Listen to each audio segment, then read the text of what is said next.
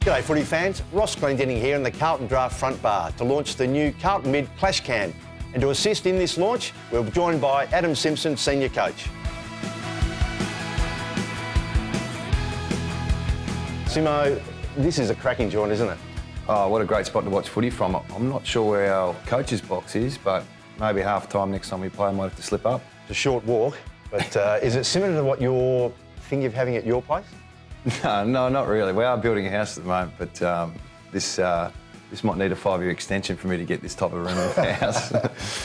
Get to the can, mate. This is the Clash Can, which has been brought out this year by CUB. Nice. What do you think of it? Because apparently last year's wasn't a bad can, but this is better. This does look like an improvement on the last year's can. There's not as many rough heads on it. I know you're on last year's can, mate, but the new one with the logo, that looks really sharp. Yeah, really good. And I think good timing by CUB too, Coach, because we launched our new brand earlier this season with the change of the actual eagle head, which to me looks a lot stronger and aggressive. Obviously retaining our colours in the blue and the yellow. It's been really impressive and embraced by 80,000 plus members.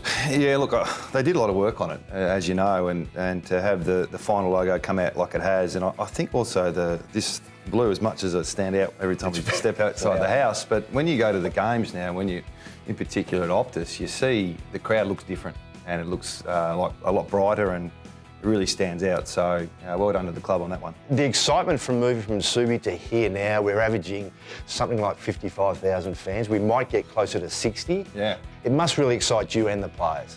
Well, it does, and to have the crowds, I think we're holding up the AFL a little bit there with the crowds dropped off a little bit around the comp, but ours has certainly picked up, and the players have held up their end of the bargain, and I think the supporters and members definitely have it at their end as well. Another huge round of applause rings around Optus Stadium, and this is an intimidating place to come now for opposition teams. And the way the fans have invested and the members invested in the new logo, mate, the sales through our team store and around the grounds has been jumpers and shorts, the whole lot, so kids. It's been really well received, so it's been fantastic. Yeah, it has, and not only the home and away jumpers, but the Indigenous jumper as well, and just the whole concept of what the club went through. And it's a big transition because it would have been a big kickback on what the traditional logo was. It's really worked well for the club. Well, Simo, thanks very much for joining us, mate. It's been great to have you here, and good luck. The 4 or 5 games remaining. It's pretty tight. We won't talk finals at all, but we've done well. We need to continue that surge, don't we? Yeah, we do, and you know, we had that period of success when we won those 10 games in a row. It's really set us up for the back end of the year, but the last 4 or 5 weeks are going to be so critical for where we finish in the ladder. Good luck. Thanks for joining us. Cheers. Cheers.